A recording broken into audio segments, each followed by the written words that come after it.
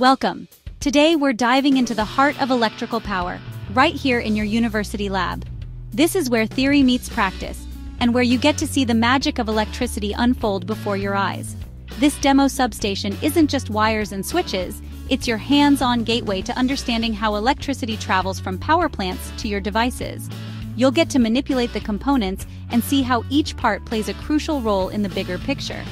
Here, you'll move beyond theory, operating real equipment and seeing the results instantly. It's an opportunity to bridge the gap between what you learn in textbooks and how it applies in the real world.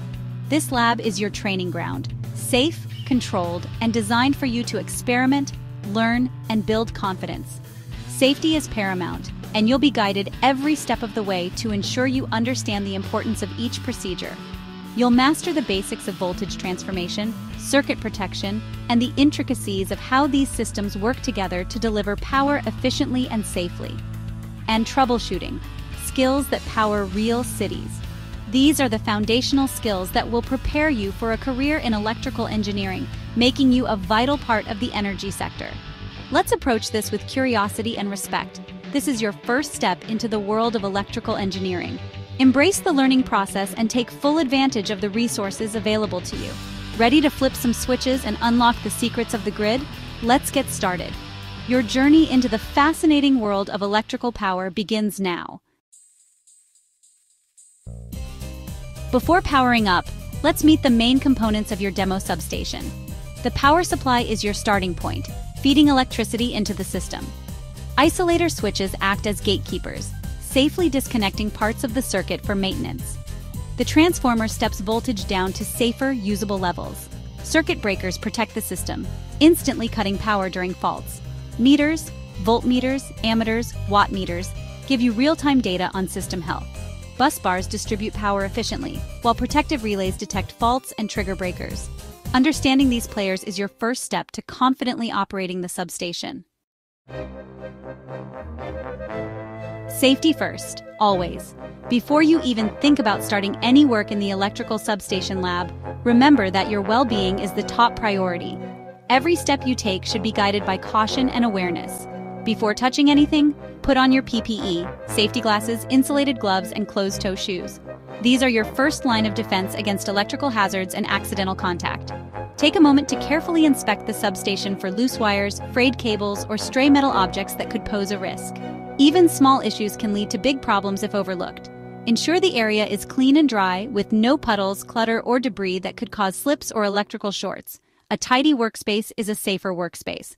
Know exactly where the emergency shutoff button is located. In an emergency, seconds count, so make sure you and your team can reach it quickly. Confirm all switches, isolators, and breakers are off. This is your safe starting point. Never assume, always check for yourself. Visually check for open gaps in isolators, making sure there's no chance of accidental connection or current flow. Double-check the off positions on all breakers, confirming that every switch is exactly where it should be before proceeding. Always work with a partner or under supervision. Double-check each step together. Teamwork helps catch mistakes and keeps everyone accountable. Discuss your plan before starting.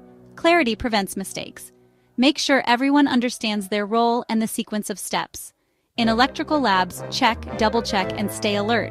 Your safety depends on it. A thorough pre-flight checklist is the foundation of every safe and successful lab session. Time to power up. This is the moment where all your careful preparation comes together. The substation, which has been silent and still, is about to come alive with energy. Every step you take from here is crucial for a safe and successful startup. With all safety checks complete, it's time to turn on the main power supply. Watch for the indicator light. It's your first sign that electricity is flowing into the system. This small glow means your substation is ready for the next steps. Next, close the isolator switches on both the primary and secondary sides.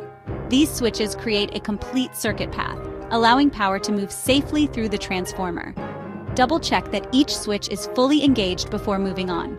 Now, engage the circuit breaker to energize the transformer. You'll hear a solid clunk as the mechanism locks into place. This sound signals that the transformer is now live and ready to step voltage up or down as needed. Check your meters carefully. The primary voltmeter should display the input voltage, while the secondary meter will show a lower output, confirming the transformer is working. Take a moment to compare the readings and ensure they match your expected values. Now, connect your load, such as a bank of bulbs or another test device. Make sure the load switch is off before attaching it to the terminals. This step prevents sudden surges and keeps your setup safe. Flip the load switch on. Instantly, the bulbs should light up, and the ammeters will show current flowing through the circuit. This is a clear sign that your substation is distributing power just as it would in the real world. You've just simulated real-world power distribution, safely and successfully. The energized equipment and glowing indicators show that your system is functioning as designed. Keep monitoring your instruments throughout the process. Watch for any unusual readings or warning indicators. This is how you develop the skills to spot issues early and maintain a safe, reliable substation. Congratulations! You've brought your lab substation to life, mastering each step with attention and care. This hands-on experience is the foundation for real-world electrical engineering success. Shutting down is as crucial as powering up. First, turn off the load, watch the ammeter drop to 0, trip the main circuit breaker to de-energize the transformer. Voltmeters should read 0. Open the isolator switches starting with the primary, then the secondary, creating a visible air gap. Turn off the main power supply, the indicator light goes out. Leave the substation with isolators open. This signals it's safely off. Tidy up, complete your report, and practice this shutdown until it's second nature.